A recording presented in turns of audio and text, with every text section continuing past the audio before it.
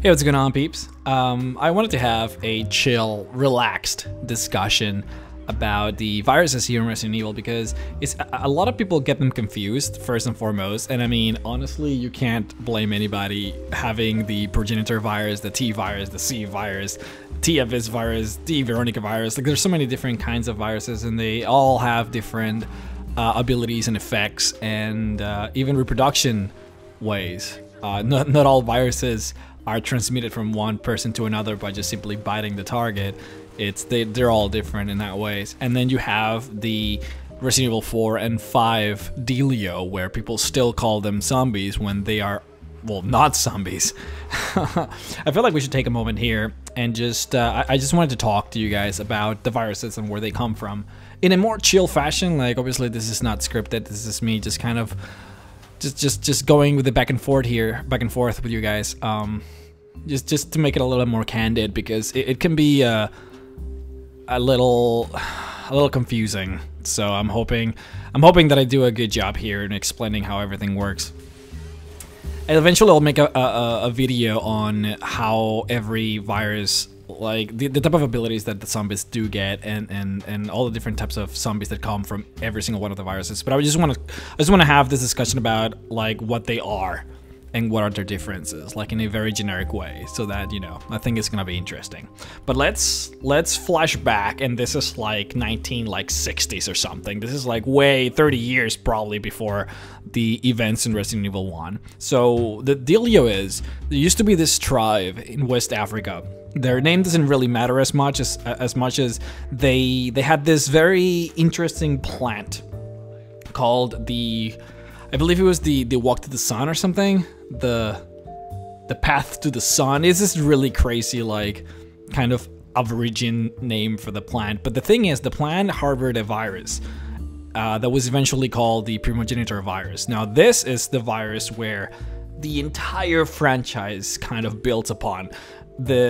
What this virus is, it's a mutagen. Now, what is a mutagen? Just so that we know just the basics of what this is. A mutagen is really just anything that changes your DNA structure or the way your DNA works in various different ways. So examples of a mutagens, that could be, say, gamma rays, ultra rays, X-rays, right? There's a lot of other chemicals that changes the way your DNA works, which some of them eventually do lead to cancer. But this specific mutagen, the primogenitor virus, did not cause cancer, which was the reason why scientists from Umbrella were really interested in this. It had a lot of potential in kind of modifying people's bodies without actually causing cancer, and just simply, you know, fucking up people's lives and killing them. And they grew pretty interested in it. Now, the reason why the plant was kind of kept secret from the get-go, and the reason why it's so rare to find is because, for whatever reason, the plant only grows, well, it can grow anywhere, but the virus is only produced by the plant when grown specifically in this region of Africa. Because the guys from Umbrella actually took it to the United States, and they cultivated it and farmed it, but for whatever reason, the virus wouldn't come out of the plant. So that's, you know, they had to like go back to Africa and kill all the Africans that were in that village so that they could take their plants. So I guess that's what humans always do, they just go and take. But as a reason why it's so rare to find the plant as it is. But this is the primogenitor virus, and this is the beginning of everything. Now, this virus specifically can't do shit. They tried so many times to like put it into people's bodies, but it just wouldn't adapt, it wouldn't grab, and the people would just straight up die, so it wasn't working. So what they ended up doing was that they combined the primogenitor virus with the DNA of a leech, you know, like leeches. They tried to find a creature that had only one purpose in life, and that was to feed, because they figured that if, you know, if they combine the DNA of a creature like so with the virus, and the virus could just like feed into someone else's body and maybe form like a symbiotic relationship with the host. That was like the plan, and it worked. From this combination of the primogenitor virus and the leech DNA, they formed the T virus. Now, this T virus, this is the one that is the popular one. It's the zombies virus. This is where you see like Resident Evil 1, those zombies are all because of the T virus. the zombies from Resident Evil 2 and 3, those are all T-virus zombies. The campaign from Leon in Resident Evil 6, that's T-virus. I believe the first movie, the first canon movie, Resident Evil Degeneration, that's T-virus. So it's the typical, like, if the zombie bites you, then you become another zombie, and so on and so forth. That's the T-virus, the basic one. Now, in Resident Evil 1, what they were trying to do was they wanted to find a way to gain biological immortality. Because look, the T-virus, that's cool and all. You can destroy a city with that shit. You throw it in there, and the whole city will be down in a matter of months, and there's really almost no way to stop it. Like, it's really powerful. But what they really wanted to be immortal, and they wanted to create super soldiers, and the T-virus didn't lend itself for that very well, so they tried to do experiments to make a better version of the virus. So they went and built the mansion in the Arclay Mountains, which is the Resident Evil 1 mansion. They ended up killing the architect because he knew all the secrets of the laboratory, and they tried to do experiments with his wife and his daughter to see if they could find a way to create this virus. Now, the wife, it just didn't work out very well. She couldn't, the virus just wouldn't grab her as a host, so they ended up killing the wife. But the daughter apparently became a really good host for the virus. The virus really liked her for whatever reason. So she ended up becoming a tyrant. Now, a tyrant, you see, when people get infected with the T-virus, there is like a 1 in a million chance, like it's something like that ridiculous actually, it might be 10 million. There's a very low chance that you become a tyrant. So what it is, it's just pretty much like your body just really works well with the virus, and they just see, I don't know how to explain it. It just, your body just adapts really well to it, and you grow exponentially. You become this monster or whatever. You become more stronger than any other zombie. But it's like a very low chance for that to happen. And for whatever reason, she became a tyrant. So they combined this parasite called the Nemesis parasite and a bunch of other injections of random shit that the game never told us, and they formed the G virus. Now, the G virus is pretty much almost the same as the T virus, except that it's just stronger. You're pretty much immortal with the G virus, which was the purpose that they wanted to get from this, and obviously it shows in the game. If you try to shoot Lisa Trevor in the game, you cannot kill her. It doesn't matter if you like headshot her, like she just won't die. So that was the whole point of it. They actually succeeded in forming the G virus, and that's also the reason why I believe Ada was in Resident Evil 2. Like, those guys were all trying to get the G virus because it's like the best version of the virus, it's the important one.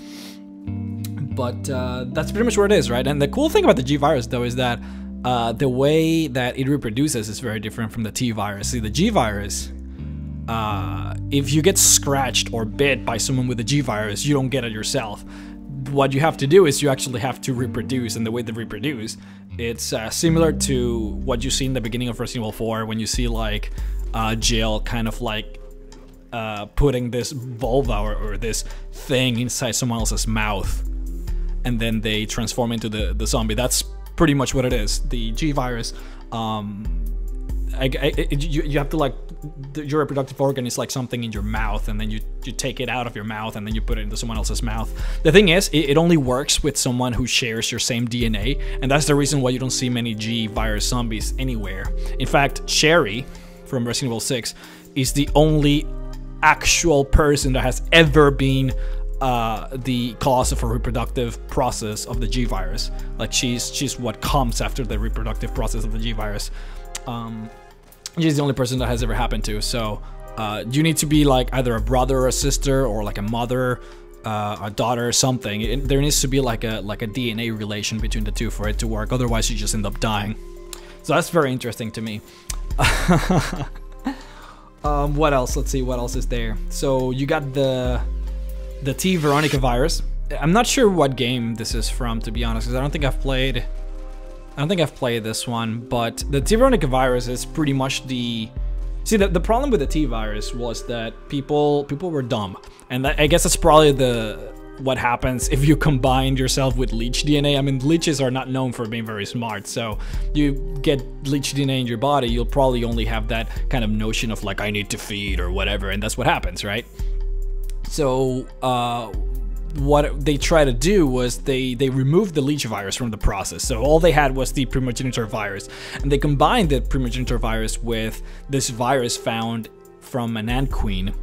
And because they were trying to do that whole bit where like, okay, so maybe I can control other people and get this type of powers if I get this virus from the ant queen.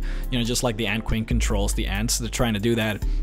And I guess they created the t-veronica virus with this. The problem with this virus was that you needed to be incubated for like 15 years for it to work, because it was like a very slow process. You know, the leech DNA had its disadvantages, but the one advantage was that it was bam quick, right? You bam your zombie, it works. But with the queen, it wasn't so she had to be incubated for like 15 years, and it just didn't end up working. So that was like one thing, right? What else do we have, guys? There's the C virus from the... So just to give you guys like a little... So everything comes from either the primogenitor virus, the T virus, or the G virus. Like those are like the main, probably the more important viruses that where everything else kind of comes into place, right? So the C virus is a combination of the G virus and the t-veronica virus. And the T-avis virus is like the T virus combined with like the avis virus. I mean, it's an obvious combination there, but the avis virus is just like this virus that they found in like deep sea creatures, and they combined that with the T virus, and they formed this kind of like aquatic zombies, pretty much.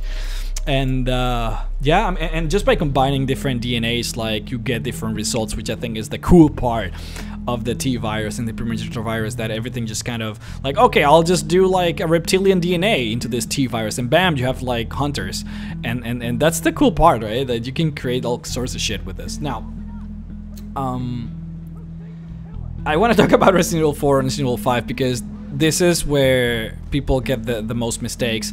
Resident Evil 4 and Resident Evil 5, the Las Plagas or the Ganado, and the Manji or whatever. I think it's Magi or Manji. I think it's Magi. Fuck, I don't remember the names of the guys. But those are not actually zombies. And I'm gonna bitch slap. I'm gonna roundhouse kick whoever says they're zombies, because they're not zombies. The Ganados from Resident Evil 4, what they are. So I want you to square off everything we just talked about, every single virus we just talked about, every single type of zombie we just talked about, and I want you to like put that into like another corner of your brain. Just forget about that for a second. What the plagas are a parasite. They are not a virus, and they have nothing to do with the other viruses. So what happened was that apparently there was a cave deep below the Salazar Castle in Spain that held this very, very old parasites. Called the Plagas parasite. So I guess this guy called Sadler, he kind of knew that they were there, and he conjoined with like the Salazar guy, and they tried to dig it up or whatever, and they did research on this parasite, and they found out that it had mind controlling abilities, and that's pretty much what it is. So the parasite can either be formed on egg form, on spore form, or in adult form.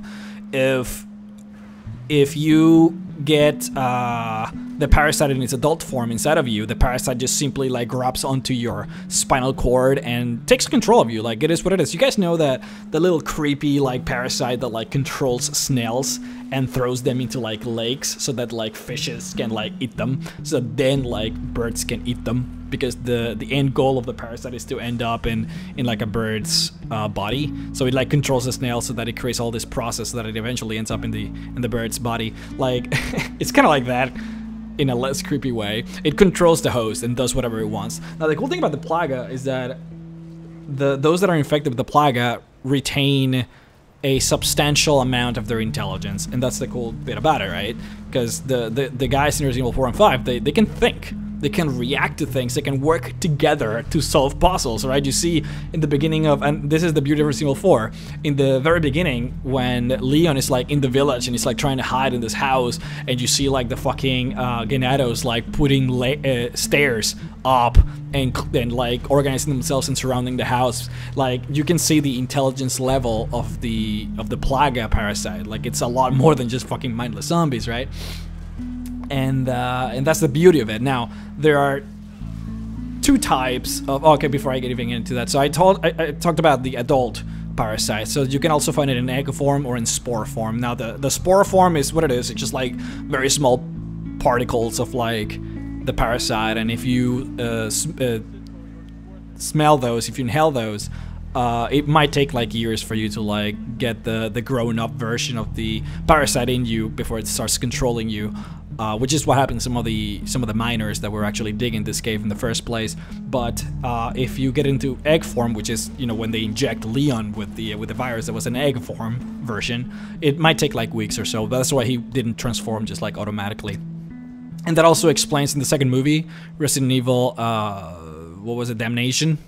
You can see that those are plagas, and you can tell when they're plagas and when they're zombies. If they're plagas, they have that kind of like awkward like bulba that comes out of their mouth, and when you shoot them in the head, those tentacles come out of their head and they stay alive. Like those are plagas. That's how you can tell the difference. But you can see like in the movie how like they take that little egg from their mouth and put it into someone else's, and then they transform into the other zombies or plagas. So even I make that mistake of calling them zombies. But yeah, so that's the difference. Now there are two types of plagas. There are the submissive plagas and the dominant plagas. The submissive plagas take orders from the dominant plagas. Like, it's really that simple. That's what Sadler had. He had the dominant plaga on himself, so he could control all the submissive ones, and that's pretty much it. Like, that's, I mean, I could talk for, man, just like hours about all the different types of viruses. Let me know what you guys want me to talk about, because there's so much, man, in this. Like, I'm sure that I forgot a lot of stuff that I wanted to talk about, but I'm looking at the timer here and I already see that I'm in 16 minutes already, so fuck. But yeah, if you guys have any questions, let me know. Some of you guys, I'm sure that some of you guys are wondering what the hell, like, some of the special types of zombies are, like, say, Nemesis from Resident Evil 3. That's just a tyrant that, do you guys remember when I told you guys about the G-Virus? The G-Virus, to make the G-Virus, they had to do research on Lisa with the T-Virus and this parasite that they made, especially for the virus, for the creation of the G-Virus. Well, that parasite is called the Nemesis Type A parasite.